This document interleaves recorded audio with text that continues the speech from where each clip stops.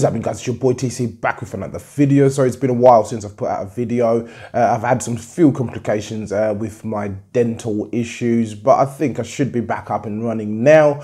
Of course, since the last time we have actually put out a video, Arsenal has actually played in the Premier League against Newcastle, and we've certainly gone ahead and won that game. The scorers on the day were Granit Xhaka as well as Mesut Ozil, so it was a brilliant result for us. But the purpose of making this video today is to announce the fact that Ivan Gazidis has finally left Arsenal. So this was a huge speculation throughout the whole summer, really. We've made a video recently, really in the last couple of weeks or so, we've put out a video confirming that he will certainly be leaving the club. But it's now been announced by the club as well as by Ivan Gazidis, and the club that he will be joining will be AC Milan as anticipated. So Ivan Gazidis joined Arsenal back in 2008, November 2008 to be precise, and is finally leaving after 10 years of serving the club. Some may say that he did do a good job, some may say that he didn't.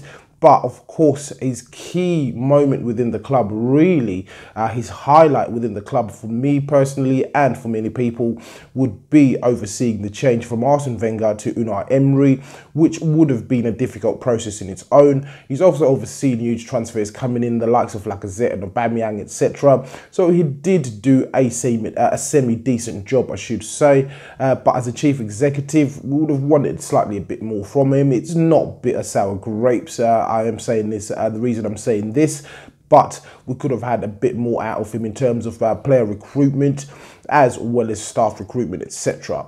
So of course there will be changes happening within the club itself. We are now hearing that Raul Sanllehi will now be the head of football. What that means, I'm not too sure, but he was only brought in recently from Barcelona as the director of football to actually identify players that we can bring in, etc. So he's been promoted. This has actually been deemed as an internal promotion within the club, and he's certainly put out a statement, and the statement reads: although I've only joined Arsenal in previous months, I felt embraced by this great club and I felt part of this family from the first day. I'll do everything possible to maintain our strong values, which will be as fundamental to our future as they've been in the past. I sincerely thank Arsenal's board for their trust in us, and I thank Ivan for bringing me into this great club. So obviously he's acknowledging Ivan Gazidis' his input in actually getting him into the club and consistently supporting me every day in every way. It's with overwhelming pride and utmost excitement that I face this new opportunity. So of course there's been another internal promotion, and this will be in the form of Vinai. He's now been made managing director at the club, so a number of shifts happening. Of course, Ivan Gazidis moving on removes the uncertainty that we've been facing in the past few months, and we're glad that he's moved on. Hopefully he can go ahead and do a great job over there at AC Milan.